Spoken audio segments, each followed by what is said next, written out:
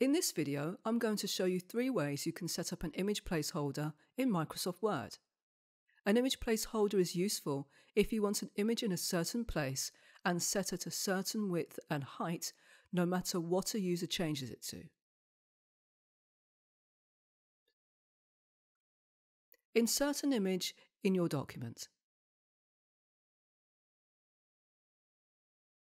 If your image is in a multiple column section like this page, change the image's text wrap setting to square. Right-click the image and choose Format Picture at the bottom of the shortcut menu. In the Format Picture pane, click on the 4th icon, which is called Picture. Open the crop menu. Here is where you'll set the width and height that you want. If the image doesn't fill the whole crop area, go to the Crop button, click on the arrow, and choose the Fill option. Notice the image looks like it's been resized proportionately. We can move the visible area around inside the crop marks to see the part of the image we want. Press the Escape key to close the crop marks. Now, right-click the image and choose Change Picture. When you change it, regardless of whether the new image is the same orientation or different, it will replace the original image but retain the width and height.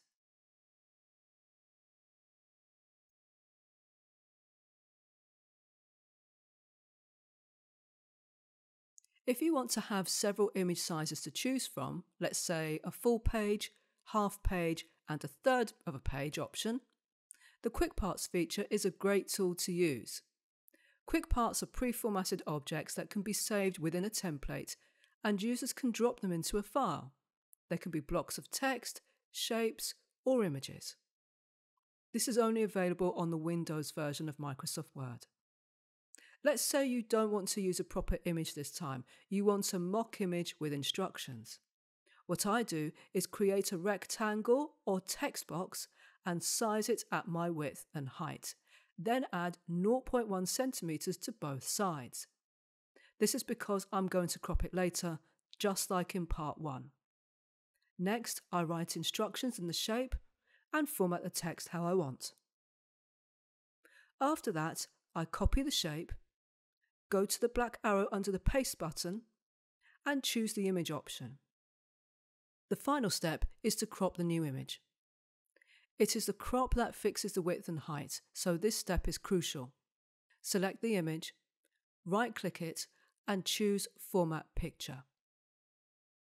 Choose the 4th icon in the pane. Open the crop menu if it's not open already, and change the width and height to the settings you want, knocking off the extra millimeter you added earlier. Now we can test it and see that a new image will replace it at the same width and height. To finish this off, we need to save the mock image as a quick part. This is easy. All you do is select it and press the Alt and F3 keys together on your keyboard. If that is not possible, go to the Insert tab, click the Quick Parts button, and then the Save Selection to Quick Part Gallery text at the bottom of the menu. Give your new image placeholder a name. The gallery is the button you'll access it from. You already have galleries available here in the Insert menu, from the Cover Page button, the Insert Table button, and the Text Box button. We're going to choose the Quick Parts button. You can split a drop-down menu into categories. You'll notice most galleries, like the one attached to the text box, has a category called Built-in or General. You can save the quick part in there, or you can give it your own name. Do note that the categories are shown in alphabetical order. If your category name doesn't start before B, or in some cases G, it will appear lower than the assets already in the drop-down menu. To get around this, start your category name with an underscore. If you want to give your quick part a short description, you can do here. You'll need to save it in a template.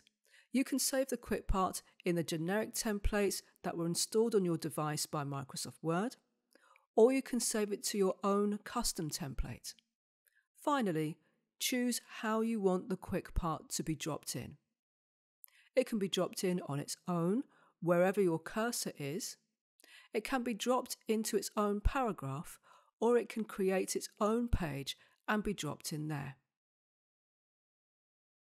Now, whenever you want to drop in a placeholder for an image of a particular size, drop in the relevant quick part and replace the image with the one you want.